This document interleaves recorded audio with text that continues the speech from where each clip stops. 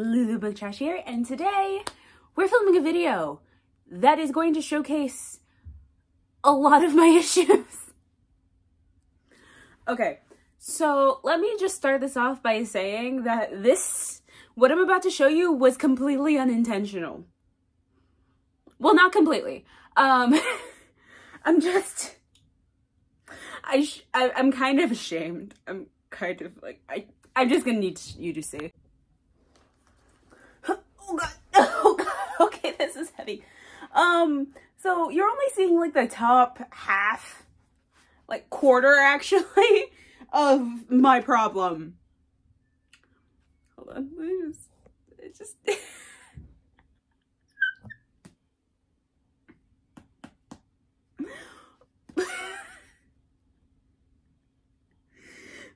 This isn't funny. I accuse you of capping. So allow me to preface this by saying I am not irresponsible. Well, okay, I'm not irresponsible. I just have a low amount of self-control. And I work very close to a Barnes & Noble. Hence the problem. So, I'm just going to show you the amalgamation of a lot of my bad financial decisions, because I thought this would be an interesting video. And also, there's a lot of them. There's a lot. A lot of them, like, there are some that I knew about beforehand. There are some that I've been waiting to get my hands on. And then there are a couple here that I just picked up just for the fuck of it. So yeah, that's what we're gonna, that's how things are gonna go. I'm just gonna go in no particular order. It's just like a stack of books. I don't even remember like when I got these. Yeah, I don't remember when I got a lot of these. So we're just gonna go for it, all right? Oh, and if anyone's wondering, yes, I did do my nails. Don't worry, they're just press-ons. But I do feel very sassy with them, you know? So, anyways, the first book we have is Echo North by Joanna Ruth Meyer, something like that. So I didn't know too much about this book. This is one of the books that I picked up just because it was on sale. It was like $5 off at Barnes & Noble. So that's why I got it, but also the premise of it just sounded really cool.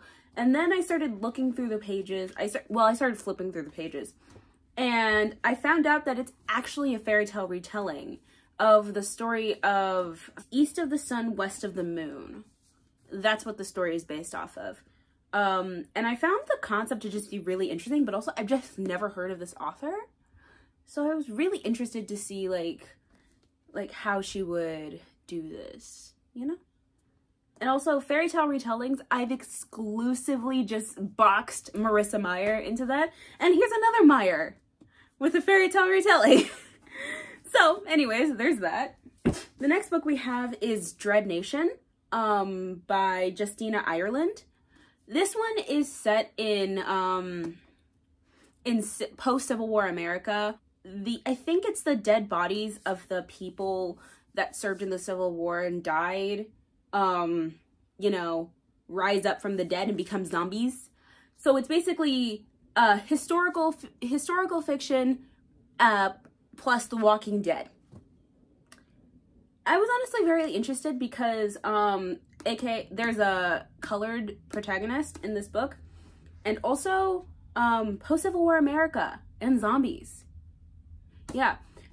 I think mainly why I picked this book up is because A, it was on sale, and B, it actually reminded me of this movie that I saw called Abraham Lincoln Vampire Hunter, where, yeah, it's post-Civil War America, except our president is a vampire hunter and he hunts with a giant axe. It was great. It was a great movie. I found it on YouTube. I'm planning on buying it so I can watch it again. It's great. Okay, so the next book we have, oh, I didn't even take the sticker off of this one. We have Iron Widow by Xiran J. Zhao, I think that's her name. Well, if the sticker wasn't in the way. All I know about this book is that it's sci-fi wuxia tian. If you don't know who Wu Zetian is, look her up. She's actually like the most badass female in Chinese history to ever exist, other than Mulan. Essentially, she just kind of took control of the entire Chinese empire because fuck it, and it was great.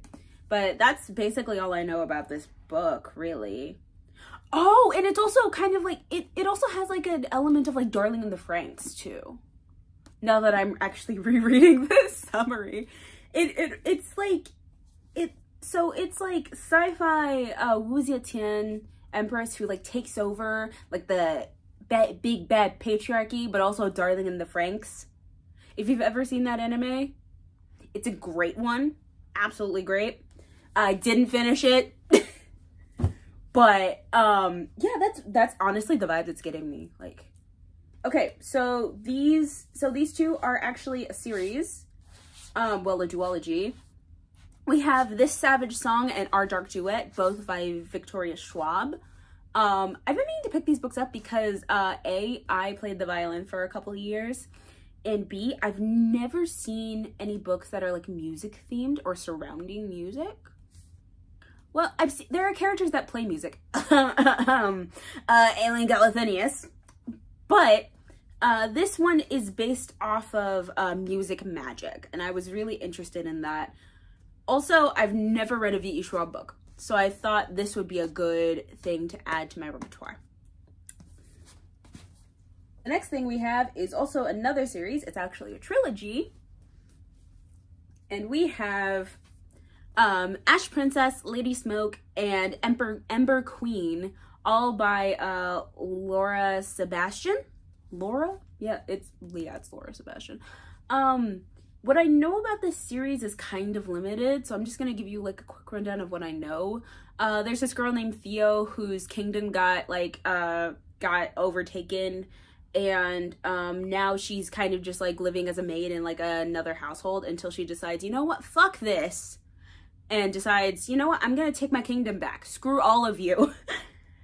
That's what I think happens. I'm not entirely certain, but I do think that's what it is. It's just like someone getting fed up with the system that they're living under and going, fuck it. And we do love that. Next, we have a standalone contemporary. Emergency Contact by Mary H.K. Choi. This book is basically where two people, I think it's Penny and Sam, and they meet up, but neither of them are like very heavy on social interaction, so they decide all their interaction is going to be over text. And I was like, relatable. So relatable, because I hate talking to people. If you couldn't tell. Anyways, this next book is about death. It's literally called Mortal Remains, by Mary Ann Fraser. Essentially, it's about this girl named Lily McCrae, who works at her family's like funeral parlor, and she's just more comfortable with death than other people. And then she gets a kick out of it when one of the dead people starts talking back to her. I thought this was very interesting, simply because I've never heard of a concept like this before. And also, books about death are just also very interesting because the way they because death is a very layered thing. It's not like a one-way street. You kind of have to tackle all of the like grief, the aftermath of death, of like who dies, as well as all the secret thoughts that other people are thinking of the dead person, you know? So I think death is a very interesting concept. But yeah, I'm excited to read this one eventually. Ah! Oh god. Okay. Oh, why are you moving? Next book that we have also still has the bargain sticker on it. It is Wild and Wicked Things by Francesca May. I don't know anything about this book. I know nothing. I just picked it up because, are you seeing this cover? Like, look at this cover. Ignore the sticker, but look at this cover. It's gorgeous. And there's even some gold gilding on it. I could not resist. Could not resist. From what I've seen online, though, this is queer. It's a queer book. And I'm actually kind of excited because I've never really read a book with like the queer elements and whatnot. It's not like a preference thing. It's just I've never been able to pick one up that I like felt very interested in, because a lot of the books that that like depict the LGBTQIA community are mainly romance books, and I'm not one for romance books because it just feels so cliche. I'm just not a romance book person. But this one I didn't know what it was about. I literally got through maybe like the first like 2 lines of the description and then picked it up because of the cover. Just look at this cover. But hold on. Now I need to read this because I feel like I'm just like doing no justice here. Ooh. I'm now 10,000 times more interested in this now that I've read this. Very excited. Very excited. The next book I picked up is Malice by John Gwynne. Gwynne? Apparently what this book is, the way it's been described to me, the way it's been described, like, online and whatnot, is Game of Thrones, but not. That is a horrible description. That is a horrible description. I think one of the books was even because this is a 4-book series, and I think one of these books was blurred by George R.R. Martin, who wrote Game of Thrones. So I'm not entirely certain. I read the back of this in like the bookstore, and I swear to you, I know nothing. Like, I can't even remember what happened. All I know is that it's about war, and there's no romance to be seen in this book. And I'm honestly fairly excited because I think this counts as like high fantasy / adult fantasy, and I've never ventured into that genre before. I'm excited. I'm excited. So the next book I have is actually not even a fiction book. It's actually like a book that I picked up for Black History Month, as you can see. It's called Stamped from the Beginning by Ibram X. Kendi. And essentially what this book is it's essentially a definitive history of racist ideas in America. It's not the history of racism. It's not the history of like Black people in America. It's the definitive history of the racist idea. The idea of racism in America. And I honestly was so excited because it just felt so correct. Because I read The Hate U Give a while ago, and I have Dear Martin, that book, but I haven't read it yet. And this book I just felt very drawn to because it just, like, all I've heard about the Black community, like in literature specifically, has always been like some sort of fiction that feels too real. Allegedly is one of them that I read. And recently, The Hate U Give has been resonating with me because 2 of my family members actually were shot and killed. And both of them were under the age of 25. This happened a couple of years ago, but ever since then, that book has been resonating pretty heavily with me. And when I read, Allegedly, that one just felt way too real because it just felt so realistic as to what can actually happen in those kinds of situations. That's a bad situation. But this, I just feel like, is going to be more a more clinical dive into it, you know? I didn't want anything to be like sugar-coated. I didn't want anything to be like just weird. I'm explaining this so horribly, but I think a definitive history, like nothing fictional, just like plain cutthroat facts, is something that I need, because I just don't think, I think I've just been looking at this through rose-colored glasses for a while, and I think I just needed this to actually like break that, you know, that's just, I explained that horribly in the first half, but you know what? We got through it. All right, back to fiction. So the next book we have is The Stardust Thief by Chelsea Abdullah.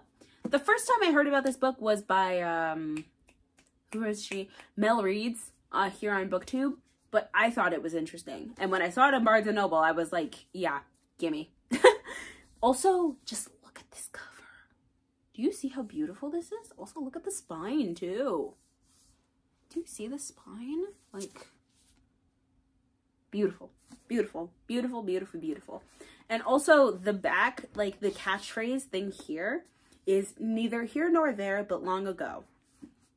And essentially what this book is about, it's about this, like, thief slash criminal slash person, Luli Al-Nazari. Yeah. And she is in the business of, like, stealing magical artifacts and selling them off on the black market. So she gets, like, captured by the Sultan one day and is tasked with helping his son, like, find something, I think. Yeah, to find an artifact and whatnot. And she kind of doesn't really have a choice but to obey or risk execution. Because, you know, living is nice. Subjectively. The next book we have is a book that I actually have never heard of. I don't even remember when I got it. I don't even remember why I picked it up. Yeah, oh, now I remember why I picked it up. Okay. So, the next book we have is Monsters Born and Made by Tavi Berwa? Berwa. I'm gonna pronounce it that way. So first off, look at this cover. Do we see how beautiful? Okay. Now look at this. Whoa. I forgot how pretty this book is. Okay. Now look at this gorgeousness. Do you see the hardback? And on the hardback it says, "This is the ocean and you're a hunter. You swim with the monsters. You swim with monsters. These people cannot scare you." See, this is beautiful. I don't even remember what this book is about. All I know is that it's like some like brother-sister relationship and I'm here for it, but also it's a beautiful book. Come on. You could not just expect me to just leave it. Are you joking? The next book we have, the last one actually, wow, this has been a while, is Heart of the Sun Warrior by Su Lin Tan. I don't know how to, Su Lin Tan. Su Lin Tan. Heart. And I know what you're thinking. Lulu, that's the second book. I'm very aware of that now. I literally have the first book, Daughter of the Moon Goddess, sitting in my Amazon cart right now. But I picked this up not because I just wanted to read this series for a while. I didn't know it was a series. I thought they were like two different standalones, but apparently it's a series and whatnot, you know. And then when I picked this up, I found out it was the second book, and I was like, damn it. So I went back to Barnes & Noble to find it, but the thing is, the only copies of Daughter of the Moon Goddess they have are paperback, and this is hardback. And I know what you're thinking, it's just like, yo, that's not that big of a deal. It's a big deal to me. Because it bothers me so very much when my series don't match in their editions. Like, if it's paperback and then hardback, it just looks weird to me. See, okay, so for the Ember in the Ashes series, the first two books are paperbacks. The last two are hardbacks. That's stuff no fault of my own. I bought these two books before. I got this one in hardback and this one in hardback. I got Sky Beyond the Storm for Christmas, and I think I bought Reaper at the Gates a couple of months before that. But it works now because they kind of match. I'm not as mad about it anymore. But there's another book series that bothers me. Hold on. Scythe and Thunderhead. Can you see this? Like, it's so obvious that they don't match, and I hate it. Like, this is also in my cart in Barnes & Noble, actually. because I just need, I'm gonna donate this copy, but I decided I want them all to be floppy because they're just great. Floppy. And also this is the first one I picked up, and I got this one for like Christmas, I think, possibly. I don't remember actually, but it just bothers me. So I have it in my cart on Amazon. So like, don't hate me. But if you, oh, okay. Oh God. Oh God. Can you see that? Oh God. That stack is just, oof. So if we haven't made it very clear yet, I am not irresponsible. I just don't have any self-control. And I know this video has taken me a while to film. I decided to make this video just to like kind of hold myself accountable because I do have issues, but I think what I'm also going to do is this is going to be the start of a series on my channel where I go through my book purchases for the month instead of like doing book hauls, like separate book haul videos. It's just going to be like a monthly update on the books, you know? So I think that could be interesting. Anyway, guys, that will be the end of this video. I hope you guys enjoyed it. If you did, please hit that like button. And if you want to see more of my content, please subscribe so you get a notification every time I post. I'm going to try and post every week or 2 weeks, mainly because I just don't know how heavy my workload for college will be. And also I need time to figure out what I'm going to film. So there's that. But yeah, I hope you guys enjoyed this video. I love you, my Lumas. Bye!